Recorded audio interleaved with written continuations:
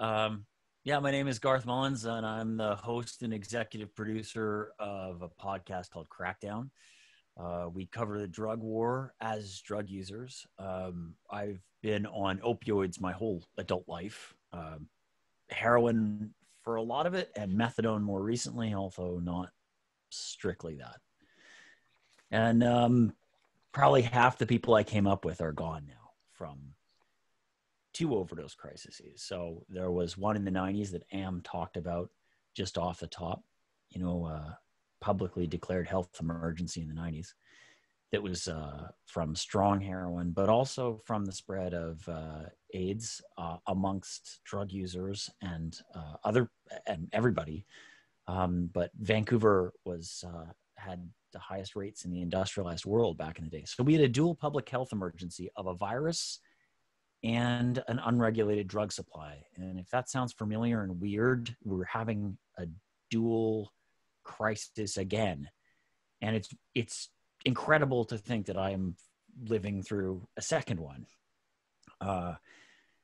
And as the pandemic got going, we're really able to see what a public health response actually looks like. So I've dreamed of this. I thought when you declare an emergency, when a government declares an emergency, that means it gets to do extra things. It gets to take extra measures. It can even, abrogate people's rights in a case of an emergency.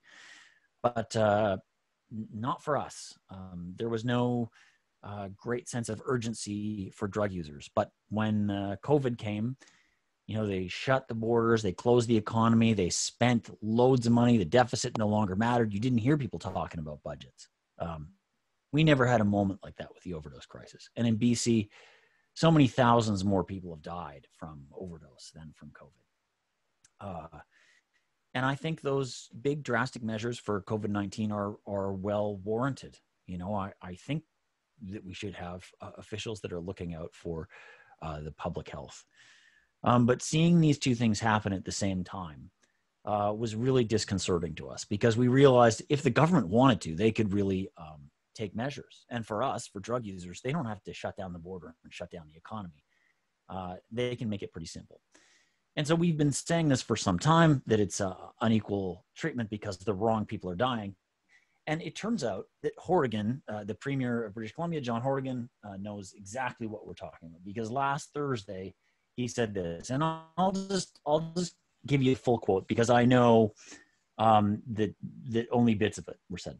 So Horgan was asked about the difference between our government response to the pandemic and to the overdose crisis, and he said, "I just think these are two separate things. We have an insidious virus that affects anyone at any time, and on the other hand, he says, and we have an opioid crisis that involves people using drugs. Those are choices initially, and they become dependencies. Wash your hands, physical distancing, wear a mask if you can do that. These are conscious decisions that people can make to protect themselves. But when you're addicted to opioids, you're not making conscious decisions other than getting your next opioid. And those are the issues that we need to intervene in." So the Premier, NDP Premier, was talking exactly like Stephen Harper used to talk. Same ideas in his head as Jason Kenney. Of course, he's apologized since then. But, you get these rare moments where you hear a politician speak truth, and that was it. That's what he thinks. And, I haven't heard him actually speak about the opioid crisis before then since the election campaign. So the Premier doesn't really care. And Dean Wilson, who's been a long-time harm reduction activist, told me in 2017, he said, "Garth, the NDP never did fuck all for drug users." And I always vote NDP. I vote left. I'm a socialist. And I have to admit, he's right. And I'm not saying that the BC Liberals would do any better. They would be worse. But for me, this has meant I got to light a fire. Sparks fly out of Horgan's mouth. I got to pour gasoline around. That's the job of a drug user activist. Because the things we really need, safe supply and decriminalization, don't come from people who hold those ideas in their head. They don't come from leaders who are stuck in the Harper mentality about this sort of stuff, who are doing a moral calculus on who's a deserving person and who's a non-deserving person.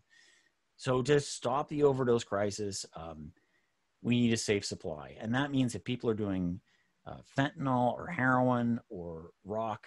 There is a pharmaceutical version of all of those things. It is of a known purity, known ingredients, created under sterile conditions, and that's what people need to be able to access. Right now, we've made incremental steps with BC and prying a few other kinds of pills, which are distant cousins of heroin or opioids, from the rules. But those things that are sort of the direct pharmaceutical versions of the things people do right now, the things that are killing people because they're contaminated, those are not available to us.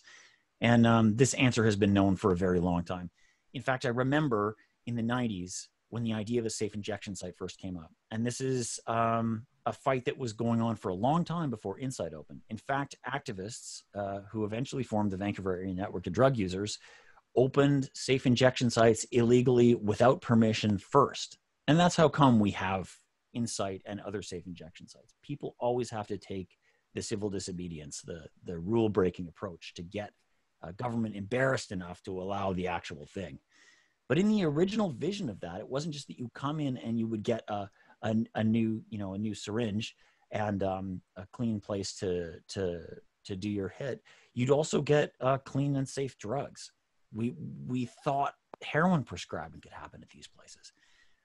And that vision is more than 20 years old, I guess 25 years old, perhaps. And so it's a good reminder that activists have to keep articulating the vision in front of the officials. And, if we'd been able to do that, we wouldn't be here today. So that demand continues, and we continue to struggle and push for it.